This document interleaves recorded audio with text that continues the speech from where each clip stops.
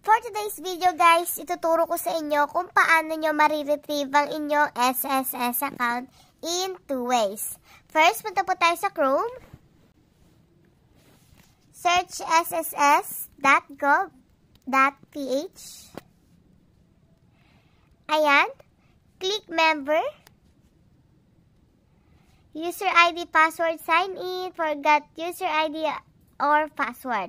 Dahil nakalimutan nga po natin yung ating SSS account and we want to retrieve our SSS account, click forgot user ID or password.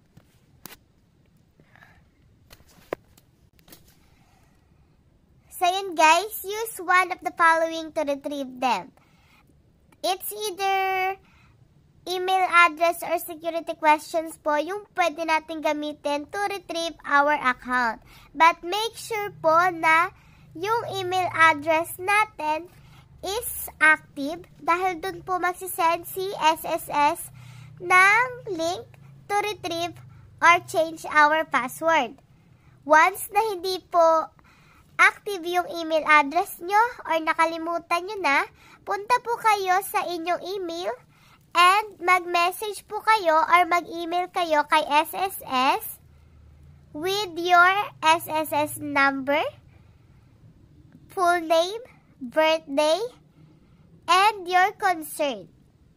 Then, after that po, mag-wait na lang po kayo ng another message from SSS how you can change your password or how you can retrieve your SSS account.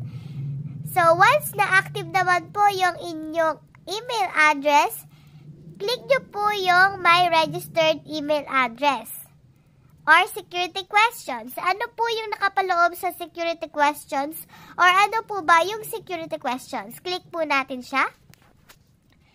Lagay po natin yung ating SSS number, then click this box.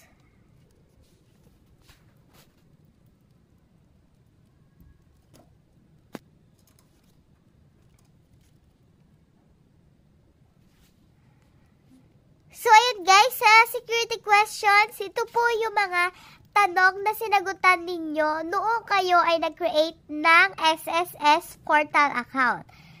Andito po yung questions na inyong napili and sasagutan nyo lang po siya ng tama. Once na nasagutan nyo po siya ng tama, may magme-message po sa inyo or mag-i-email po si SSS sa inyong Gmail account and click nyo lang po yung link na ibinigay nila. Ito po yung example ng message ni SSS. Ganito po yung email na matatanggap ninyo kay SSS once na tama po yung answers nyo sa security questions. Click nyo lang po yung click here. And make sure po na ma-reset nyo po yung inyong SSS account within 120 hours. Once na lumagpas na po yung limit na ibinigay sa inyo ng SSS, gagawin nyo po ulit yung ginawa nyo kanina. Another way naman po is itong ating email address. Click po natin yung my registered email address. Lagay lang po ulit natin yung ating SSS number account.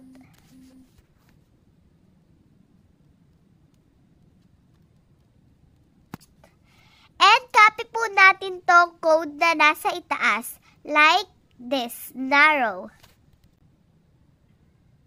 Ayan. May lumabas dito na we have successfully sent to gmail.com the link to reset your password. Please check your email. Please also check your spam or junk mail folder if the email notification is not in your box. So, click po natin yung OK.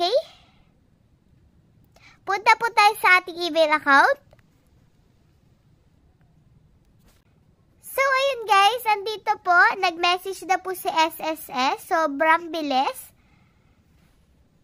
Kung wala po sa primary yung message ni SSS, pwede nyo po siyang hanapin sa spam. Click nyo lang po yung spam and back po tayo. Yan. Click na natin yung message ni SSS. Then, ito nga po nakikita natin dito, you recently requested to reset your password for your My SSS member account.